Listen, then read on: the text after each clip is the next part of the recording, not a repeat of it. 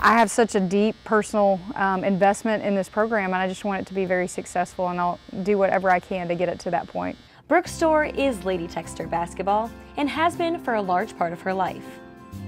I think about growing up as a young girl and coming to Lady Texter games, then going to camps, and then being able to play for Coach Barmore, Kim Mulkey, Christy Curry, Kurt Buckey, all of those people that have been so important to the success here at Louisiana Tech. Storr, formerly Brooke Lassiter, was at the forefront of Louisiana Tech's women's basketball team from 1998 until 2002 as a point guard.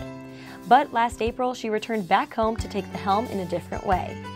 It is my privilege to introduce the next head coach of the Lady Texters, Brooke Storr. But she didn't come alone.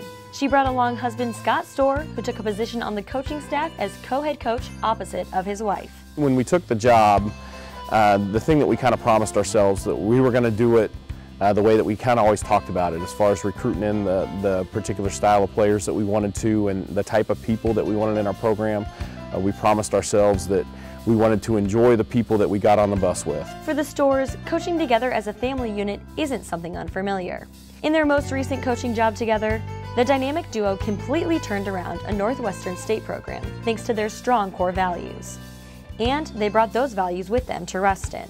We understand that we're coaching people, and it's not just a player out there. We're coaching people, and it starts with the relationships that we build with them. And we're very big on core values. Our 4 core values are family, passion, service, and accountability. And family is a big deal to us. They're going to see us in life, and they're going to see us in good days and bad days. We believe our players that helps us, that they can understand us better, that we can understand them better, that they know ultimately we do care about them, and that when we talk about family, it's not necessarily about, you know, being blood related, but it's about the people you love, you trust, and you respect. And they even go as far as integrating their own 2 kids, Aubrey and Cooper, into the team.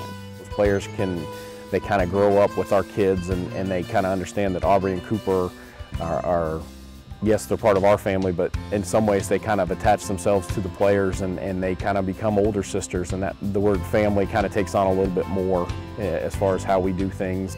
After finishing the regular season with a 12-6 conference record and clinching a first-round bye in the championship, the Storrs know whatever the end result may be, the team will move on together as a family.